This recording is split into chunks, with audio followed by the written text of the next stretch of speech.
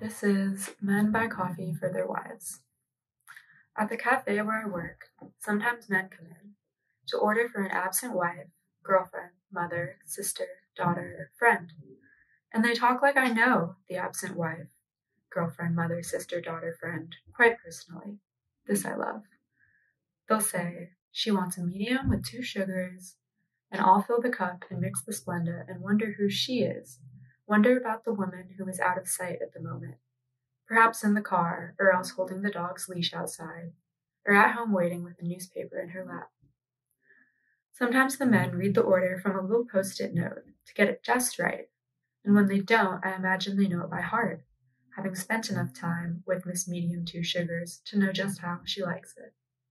On a good day, I may take it a step further and hope to God they are surprising her with the coffee, brightening a bad day, compensating for a marital spat, bringing a birthday gift, saying thank you, saying sorry, wooing her, loving her, getting flowers when they leave my shop. At the cafe where I work, sometimes men buy coffee for their wives, girlfriends, mothers, sisters, daughters, friends. Almond milk, please, she's lactose intolerant.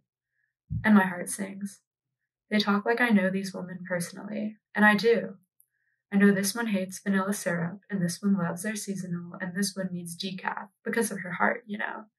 I know just how maybe 45 New Orleanian women take their coffee, or tea, or shake, or juice. I know they have men in their lives who love them. I know them personally, I know them intimately, and I have never met a single one.